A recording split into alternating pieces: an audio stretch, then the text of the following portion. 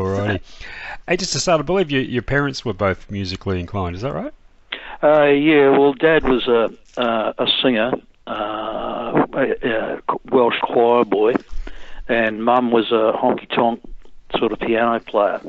And that used to come out at several parties, and, they'd be sort of singing away and doing their stuff. And, so that's kind of pretty much the background of it. But my half-brothers and so forth from my mother's first marriage, one of them was musically inclined as well, which was Richard. He's like a drummer, but doesn't follow it anymore.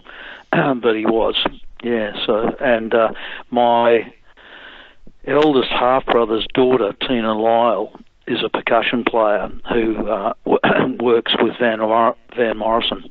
So she's been touring with him for about a lot of years now and been on several recordings, but she actually was with him for this latest bunch of touring, which involved the New Orleans Jazz Festival and things like that. So it started probably last November and through to about April, May of this year, I think, yeah. Oh, that's awesome. So you remember your first guitar? Yes, it was a gruesome Hofner archtop, which in those days probably would have been, pretty nice guitar, supposedly.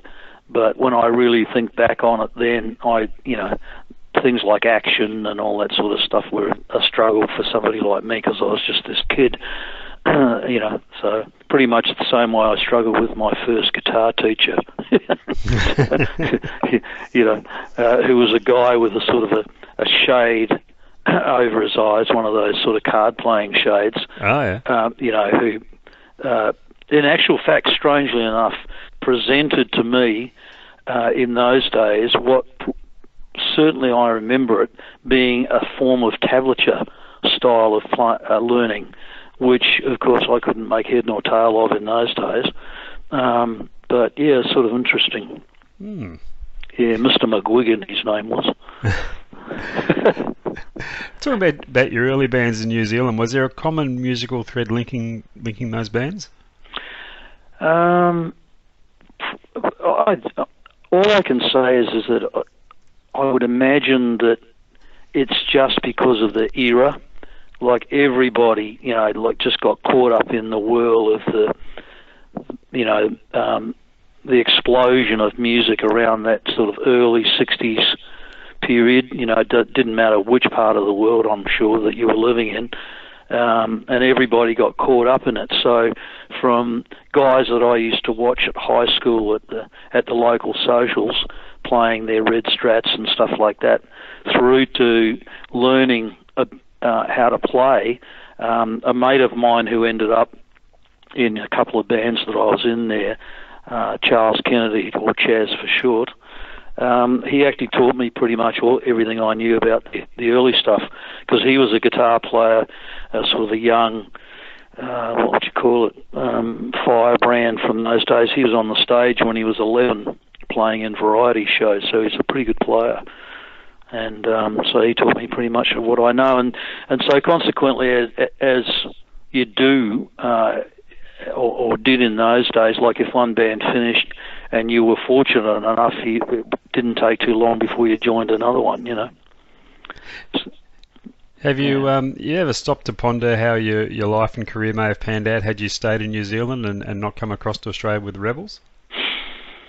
Yeah, well, I mean, there really wasn't much choice. I mean, there's only the sort of I was involved in the memory and partly involved myself in the wave of two sort of musical exoduses from New Zealand. The first was coming out of the days of Dinah Lee, Max Merritt, Howard Morrison Quartet, etc., etc. That sort of era there, and a lot of those bands and different bands came over prior to me, like the La-Di-Dahs, Mike Rudd with his band called Chance R&B, etc., etc. They came over in the first wave, so sort of late 60s and onwards. And then there was the second wave, which involved other bands, like DD Smash, Dragon, Split Ends, etc., etc., etc. So realistically, Australia was the closest place with a burgeoning, sort of pop scene that gave you the opportunity to get out of New Zealand. Because realistically now, even still, I think there's just over 3.5 to 4 million people in New Zealand, which hasn't changed. Well, sorry, it changed as I was leaving, because most of a lot of the population were coming to work in Australia. And so I think the band thing followed. And in those days, there were a lot of entrepreneurs in both countries that were sharing the cross-Tasman amounts of talent. So, like, for example, the first time I saw the Twilights was in 1480 Village in Auckland in New Zealand, and they did the whole Sgt. Pepper's album and all this sort of stuff that they became famous for. And the Aussie Pleasers that came over. And so there was a lot of swapping of talent, of which one of the bands that I joined later, which was originally called Larry's Rebels, they came over, and they were actually quite popular in Australia. They were, Larry Morris, the singer, was a really good entertainer, front man guy, and they had different coloured suits and pyrotechnics and all sorts of stuff going on.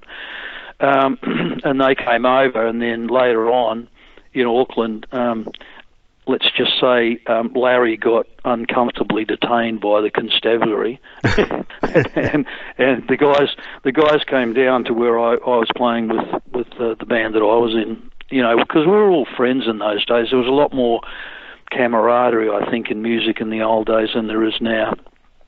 But they came down and just said, do you want to join our band? I said, well, look, I'm kind of happy in what I'm doing at the moment. And in answer to your question, I'd probably still be there, languishing somewhere, had I not probably even come to Australia with them. So who knows? So was it during that period that you began developing as a songwriter too? Yeah, I'd put a couple of songs together. Well, when I joined the Rebels, I'd put a couple of songs together on the Madrigal album that they released over there. And whether I'm ashamed of them or not, I mean, when I look back at other bands in New Zealand that were writing at the same time, if I go back to, for example, the La-Di-Da's Happy Prince album, I mean, way more mature than anything that I was delivering. So, I mean, they were just early attempts at what I figured I could, I was doing in the framework of the band, because the band was, had Mel Logan on keyboards, Viv McCarthy on bass, Snooky Stott on drums, and John Williams on guitar.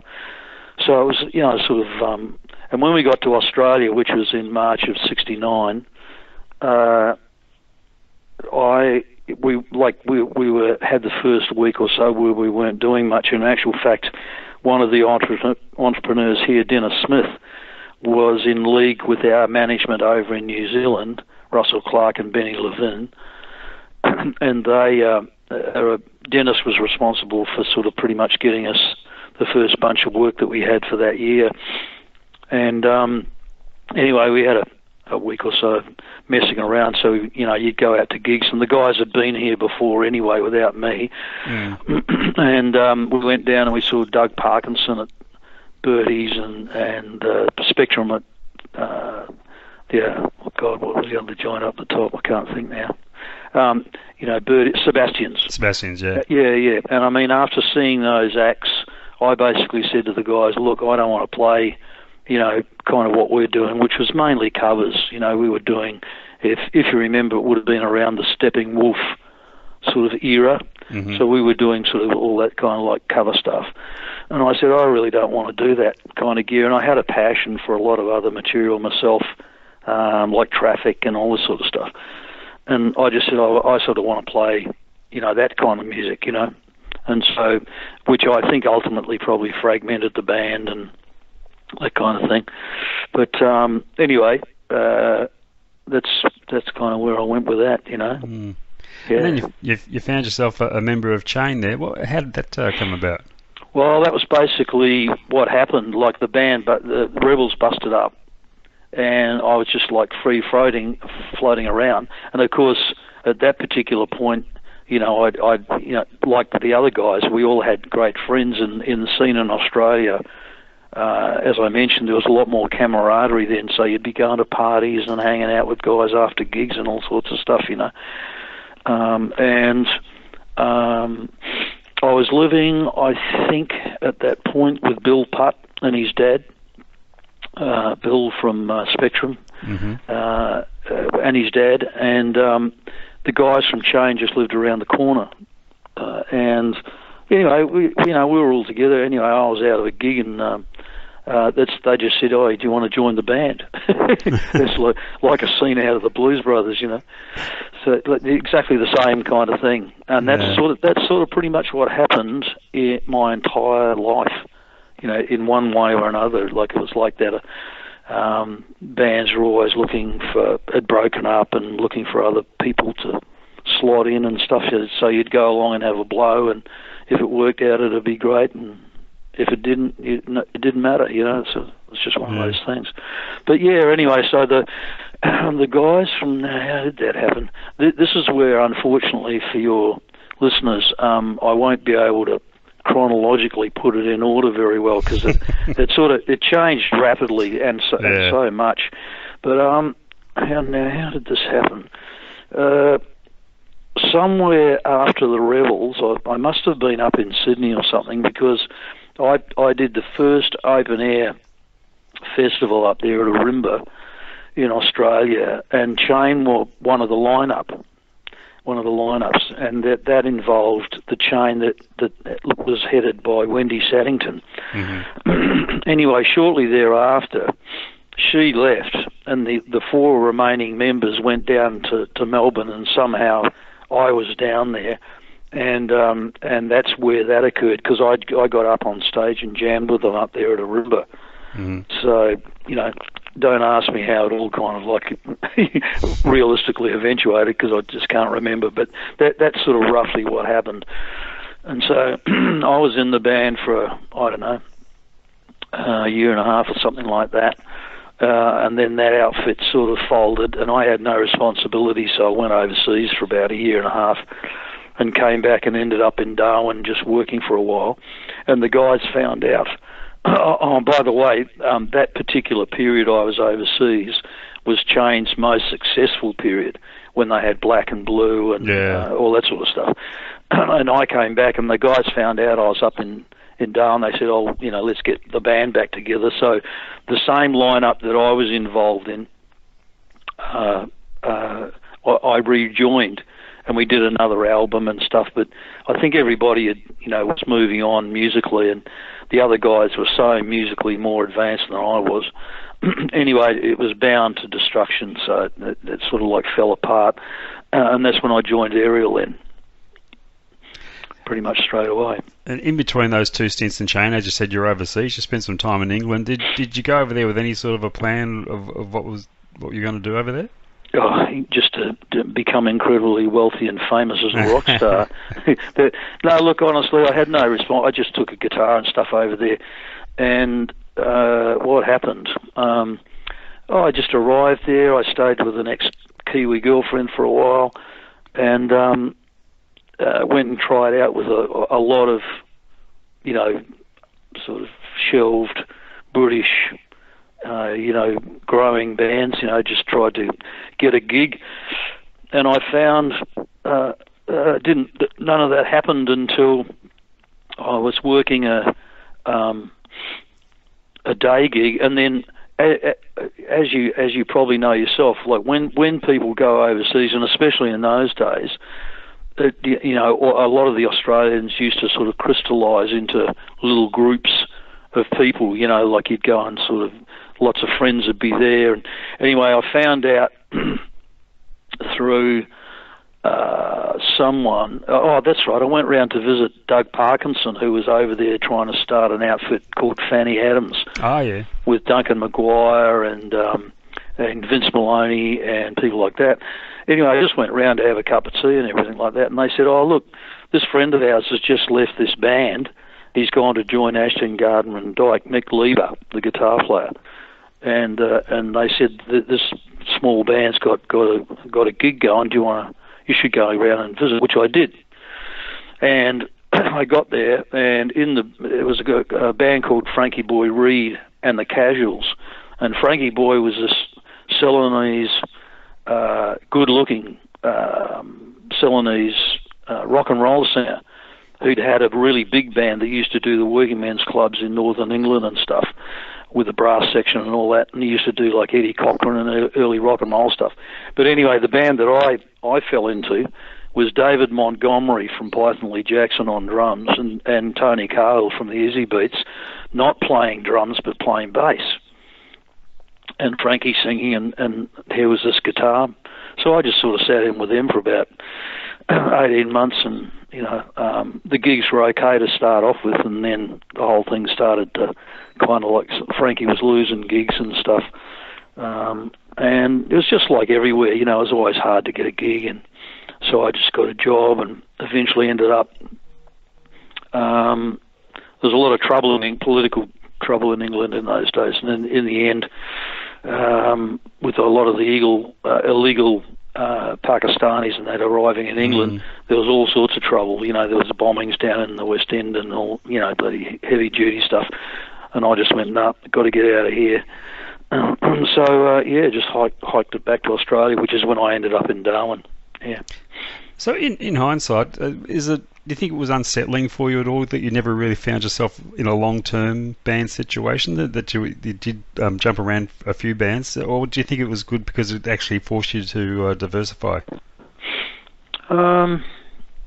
Well, like I said, for me, I don't know what you would even call it. To me, it's called survival. Yeah. I think it was like a lot of people, and I really didn't have any other kind of anything to fall back on. I wasn't a trained boilermaker or anything of that type of description. So music had principally been what I'd been in, from the early Kiwi kind of days. And it just happened that I knew these people. And I think my guitar playing prowess is not the what can I say, the thing that binds it together. It's more my vocals that people have been interested in utilising. So there was always a position where, a rhythm guitar player and a singer was handy. I think that's probably how it worked. And but look, I always wanted to be in bands, and my entire career so far is I've been surrounded by incredible musicians of one type or another who've not only taught me a lot, but it's been just I wouldn't change anything. Basically, I certainly would improve a couple of segments, but I don't think I'd change anything that I've done. Somehow it just all kind of like dropped out of one and fell into another. Yeah. And that's how it was. Like it was. I got here from Kiwi land and did that thing for a while, and then got into a fairly heavyweight sort of progressive, music blues band as it was then.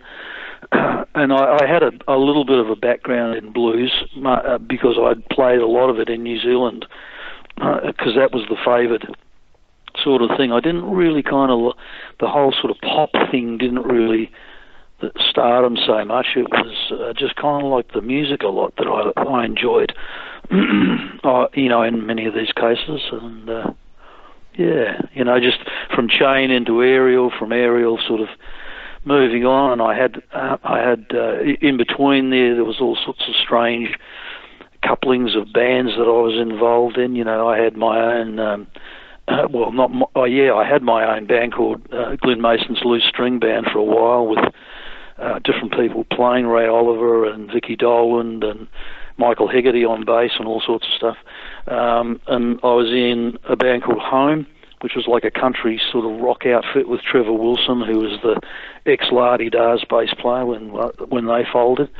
So there was a whole bunch of stuff. And then as time went on, yeah, did a bit of stuff, played solo, just, when a few of these outfits folded, there had been a kind of a rise in the fact that solo players and things like that were able to get gigs through the agencies because the agencies found them easy to put on before a major act. They didn't have to change the stage landscape or anything like that. And so they could hire somebody like me who was floating around, or 1,000 others, and you get on the stage and you do, 30 minutes of whatever you wanted to do and didn't offend anybody, and you just sort of played along, and then you just got off the stage real quick, and the major band got on. So there was just stuff going on, and really it was a case of staying off the dole queue, and being able just to keep doing their stuff. And so part of that was what I was doing in Melbourne in let's say 78 or something, which is when Stockley C. Mason got together with Sam and Chris and that outfit. Now, I was going to mention the band Home. I was just listening to that first album this morning. It really stands up well today. Did you have high hopes for that band? Probably no more than any other band. I mean, you'd write some songs, you'd lay down some tracks, and if you were lucky, you had a deal, that kind of thing. And then, if the record sort of got there, and I mean, we were playing around quite a bit up in Sydney, and did I think an excursion to Melbourne and those things as you could in those days. And then,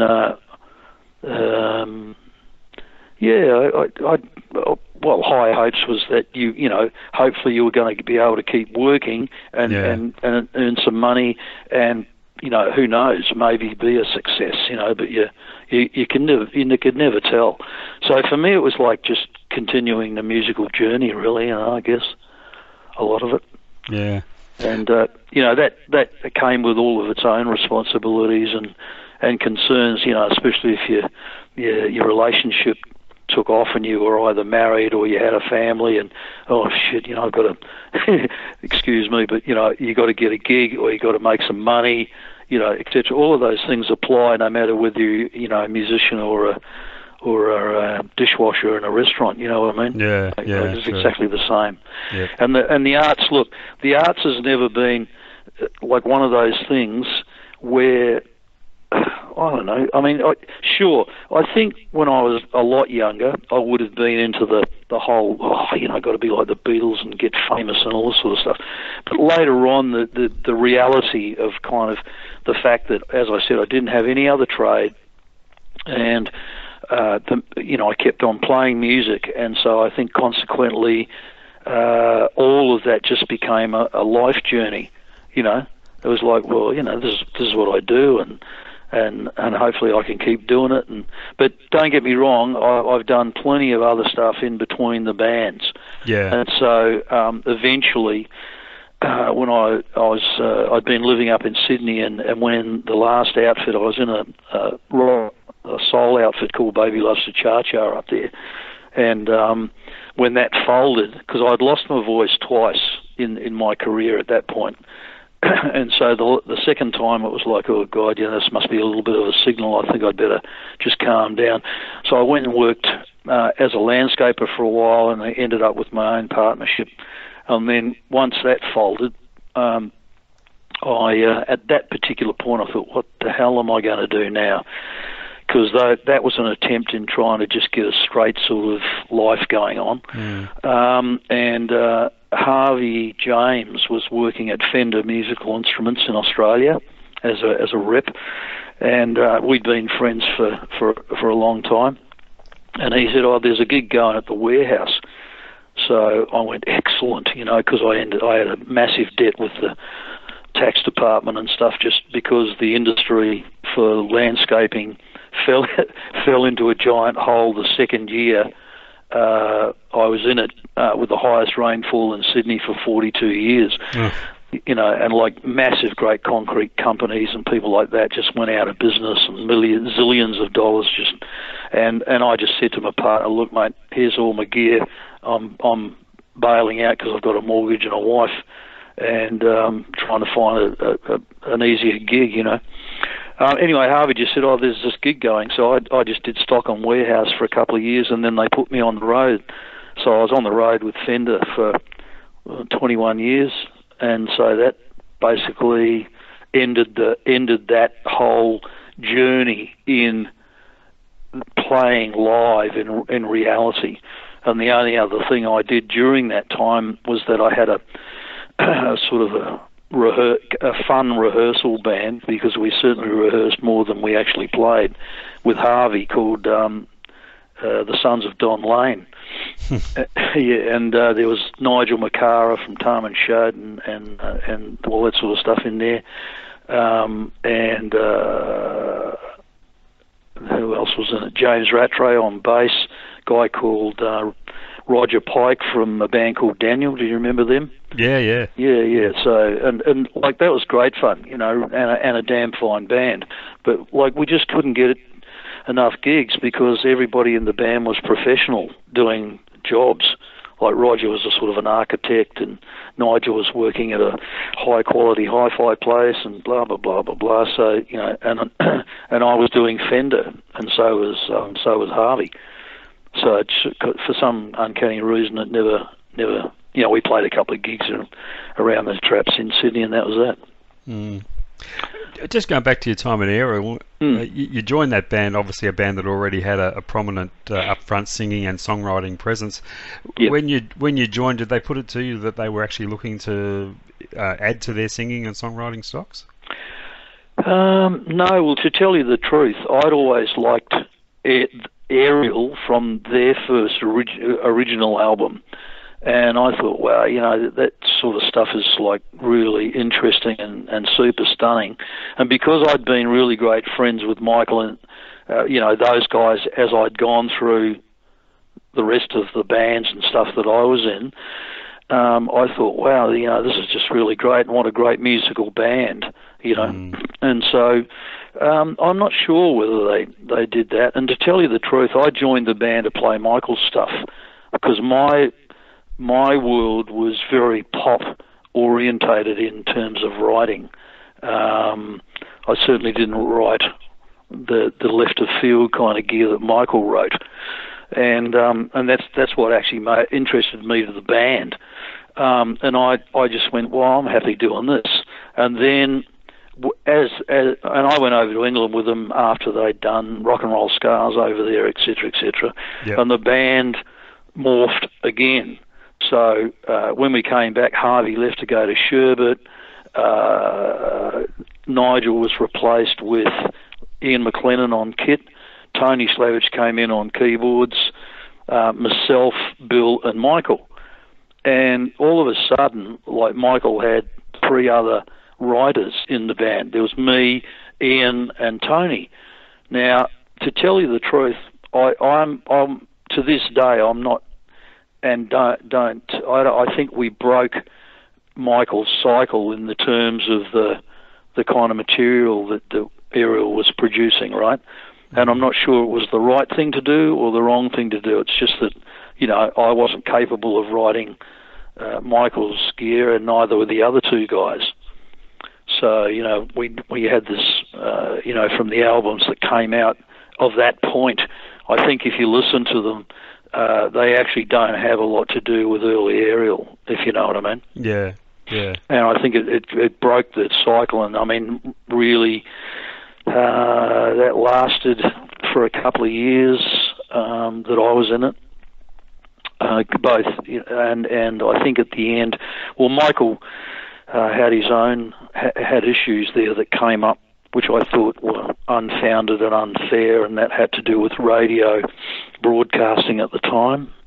I don't know whether you've ever had a talk to him, but he would be the one to best enlighten you about most of it.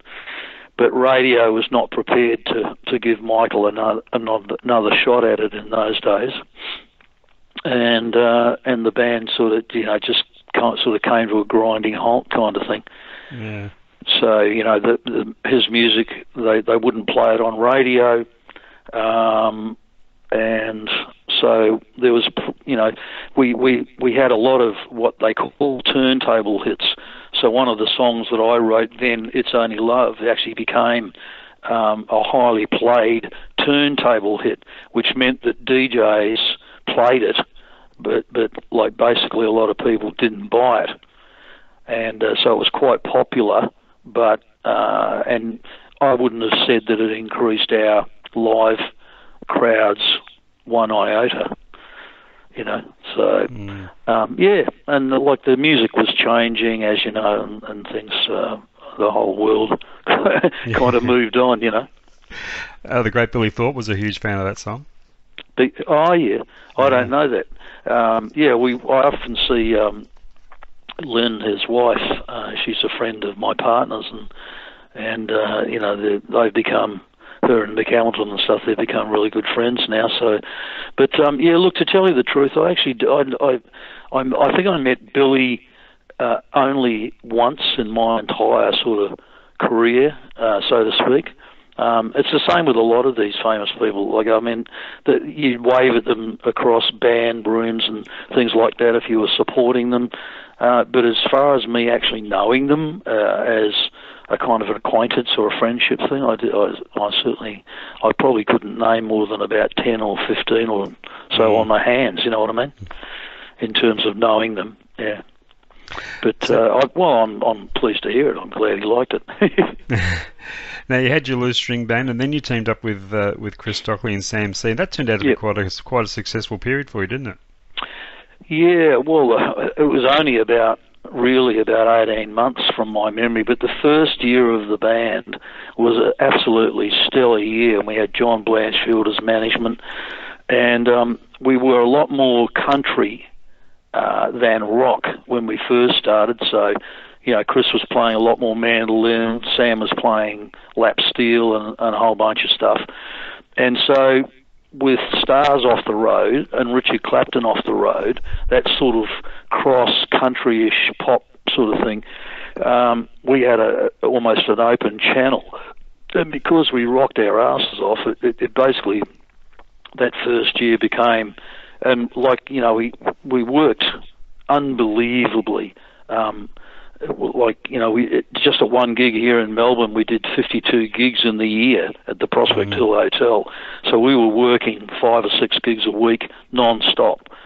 So it became incredibly tight and very sort of well known, and certainly down here in Victoria, I have to add, but not much elsewhere. Yeah. But look, great band, loved it all, and but it reached this point where we sort of kind of were our own worst enemies. We got to do a live album, which became legendary, along with a movie that we made, which incorporated a lot of the music on the album.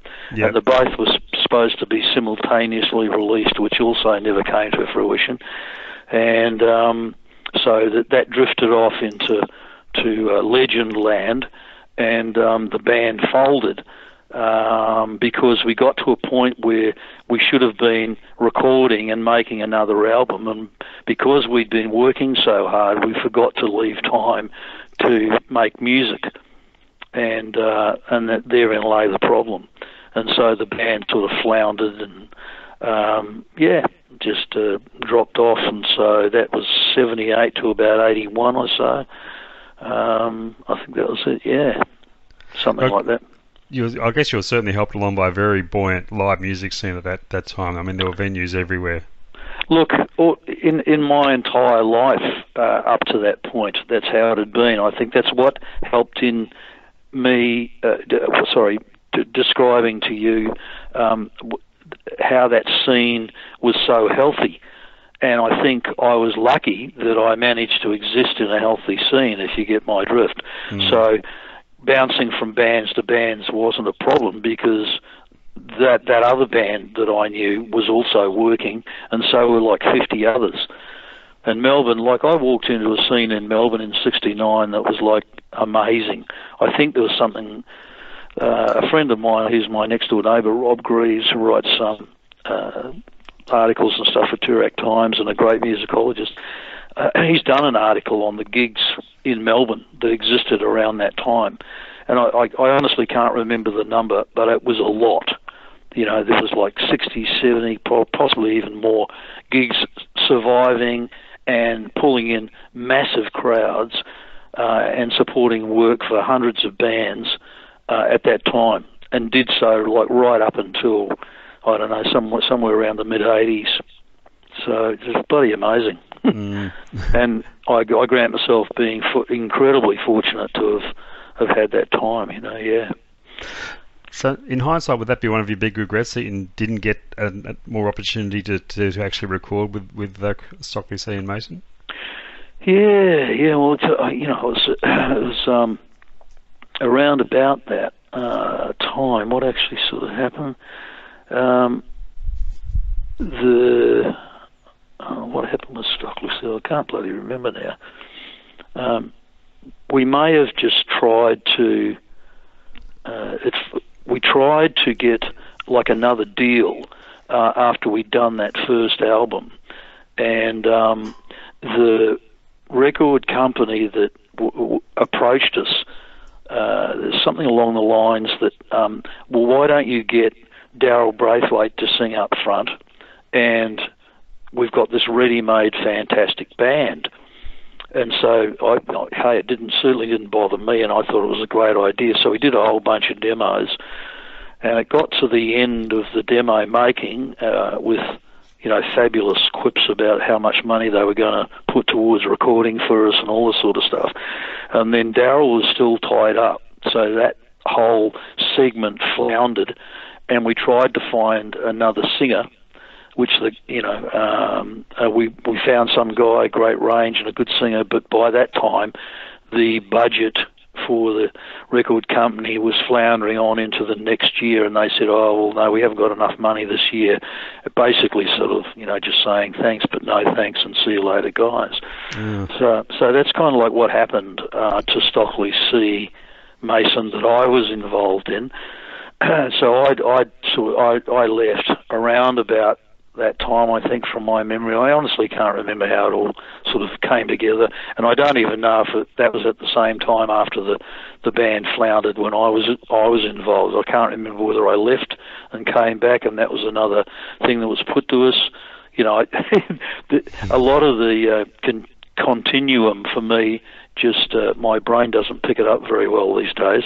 But Sam C., my partner, who I still like work with in the duo and the trio that I do, he's got a better memory of how that continued on, because he continued the existing Stockley C band on for a while, which had, I think, Joe Embrol on bass at that stage, Dave Stewart on kit, Chris and himself. From my memory, I honestly can't remember how it sort of all kept on going, but he did that for a while. Yeah. Now, you mentioned those years you spent working for Fender. Did you miss the stage during that time? Not really, because I was working too hard. But, you know, I ended up taking over half. There was only 2 reps at the time, and so Harvey was, shifted his territories down south. I was taking over the northern sector for a while, so I did sort of basically half of the country, and he did the rest.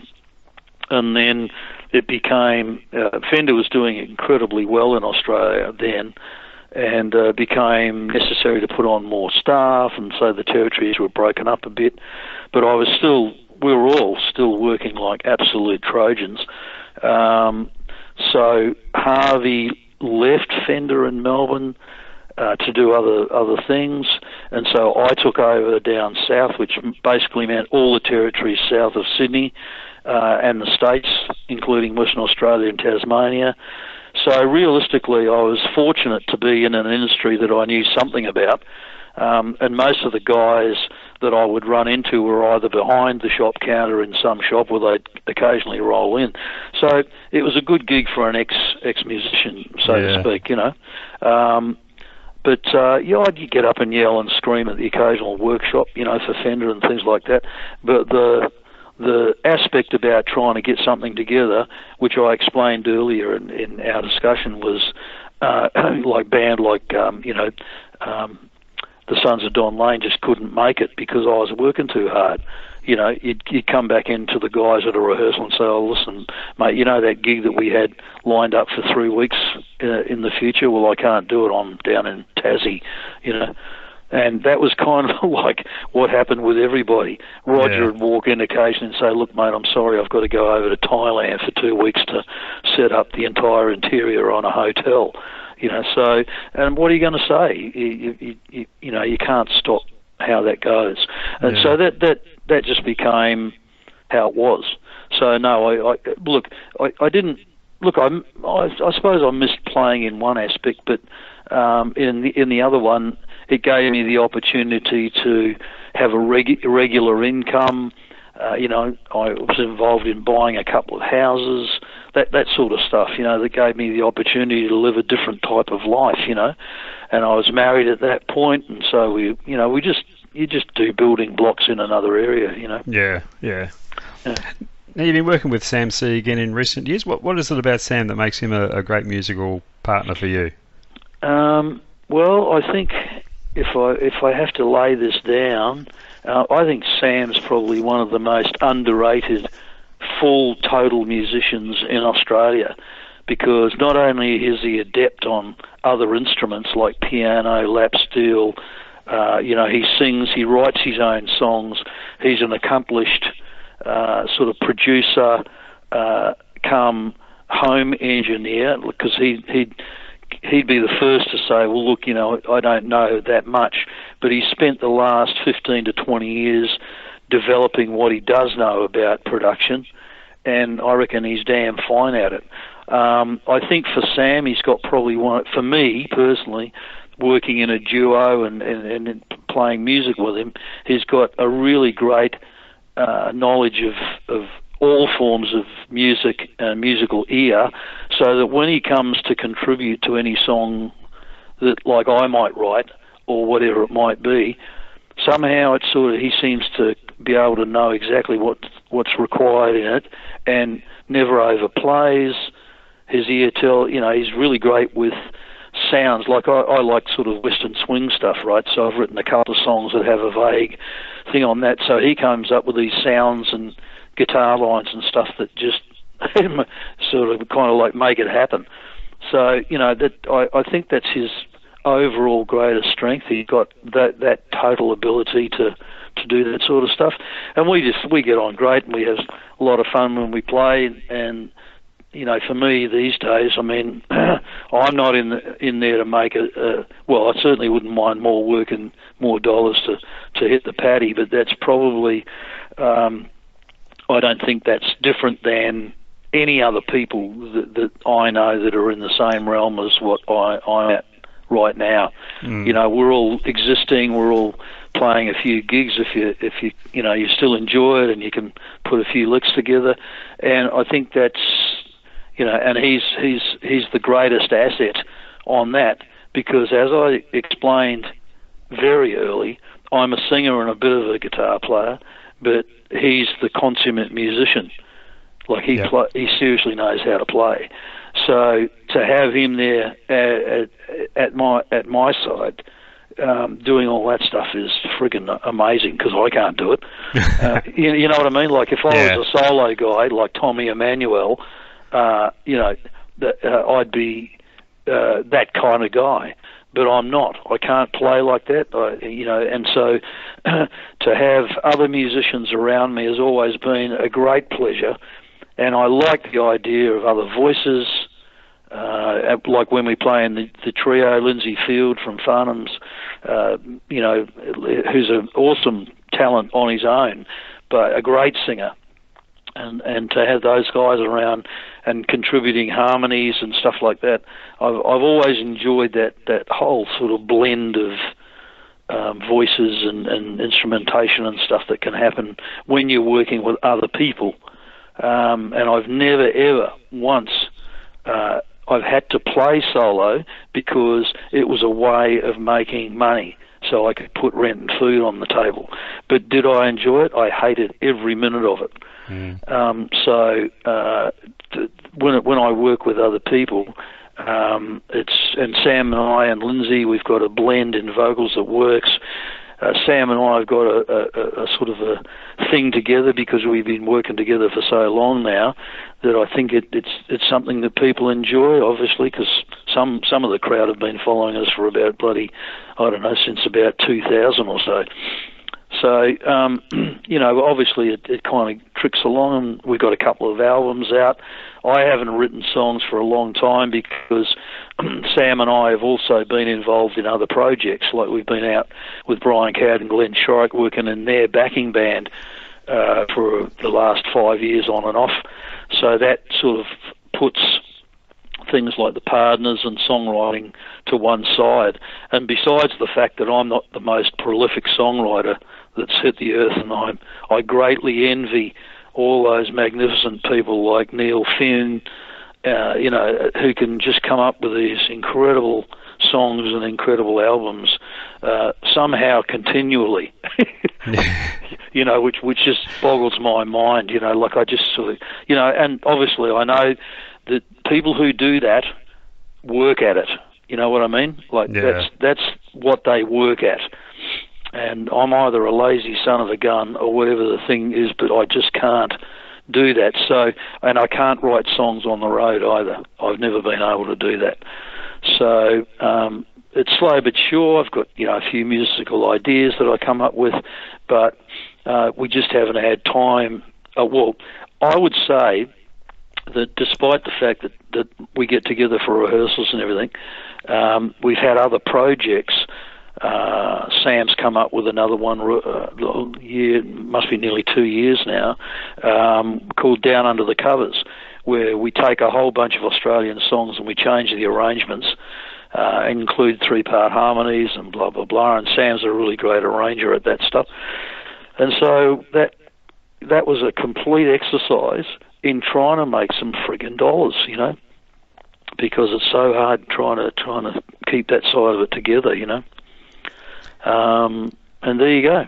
That brings us into the current era, so to speak. Absolutely, and with the trio now with Lindsay and doing those Australian covers, have you got a criteria of song choice, what makes a song just right for your treatment? Well, even that proves to be quite difficult because you'd automatically turn around and go, I'd love to do 100 of these great Aussie songs, of which there are just over thousands of them.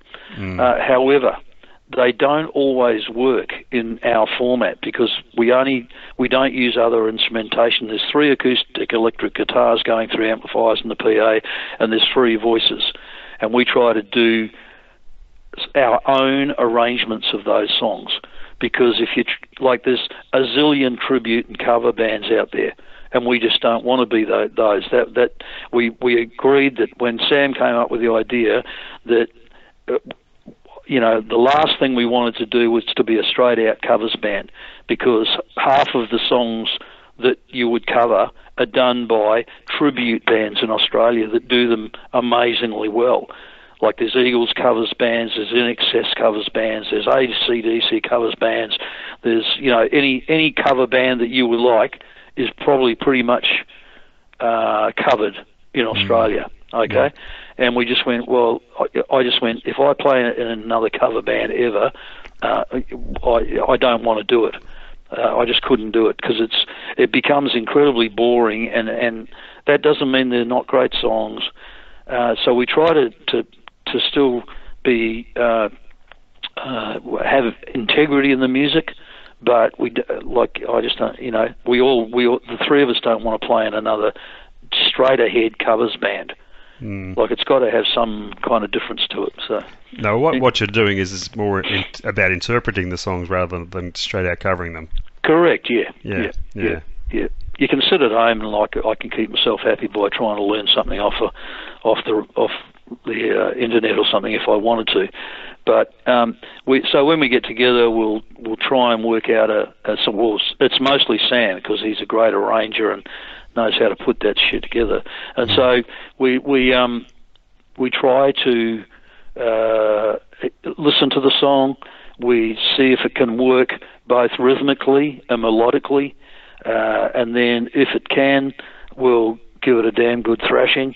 But if it can't, sometimes we could spend a couple of days on it and then just go, no, this ain't working, And a lot of that's to do with the instrumentation and stuff, because you're trying to cover bands that have got 5, 6 instruments in them and keyboards and friggin' bass and drums and everything else, and you just go, well, and I've just got a stomp box, so we've got ourselves a kind of a basic bottom end rhythmic content, and then everything else sits on top, and then we'll take the vocal arrangements in there and see if we can change any of it, all that kind of stuff.